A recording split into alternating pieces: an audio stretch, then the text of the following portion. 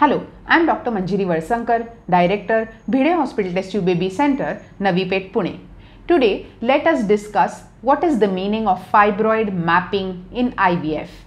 Now, we need to know that what is the mapping of fibroids. For this, let us understand and take a simple example. Don't we use Google Maps to reach the locations? It is so easy. Google Maps will enable us to reach our destination in the shortest period of time. And it is now so much in use and so much in vogue even by our rickshaw taxiwalas right up to the navigation in aeronautics. So, whenever a patient of IVF or test tube baby has multiple fibroids, the shortest possible route for surgery and the safest possible is decided by a technology which is quite recent, which is known as fibroid mapping.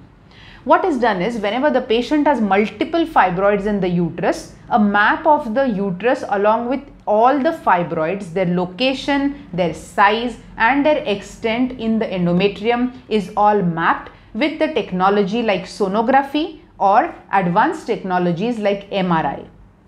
Once the fibroid map is obtained, now we need to give this baby to the lady who is having multiple fibroids with test tube baby, and before that we need to remove her fibroids and make our area clear. So in these patients who are posted for test tube baby, we cannot remove each and every fibroid if it is compromising on the mass of the uterus, which is important for carrying the pregnancy for 9 months. So in this fibroid mapping, mainly 3 types of fibroids are mapped.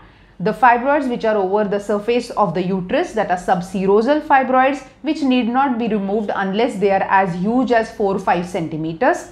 Second category is intramural fibroids, which are in the skin of the uterus, which is actually going to expand for 9 months and enable the patient to carry the pregnancy. So these fibroids have to be removed.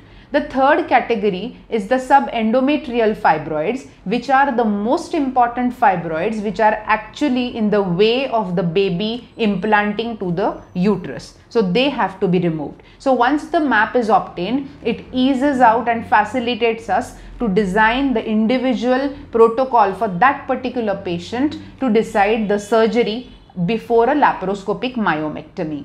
Once the plan of the surgery is decided, it becomes extremely easy and safe and effective for the patient. Once the surgery is done, we wait for 3 months and then start the test tube baby procedure.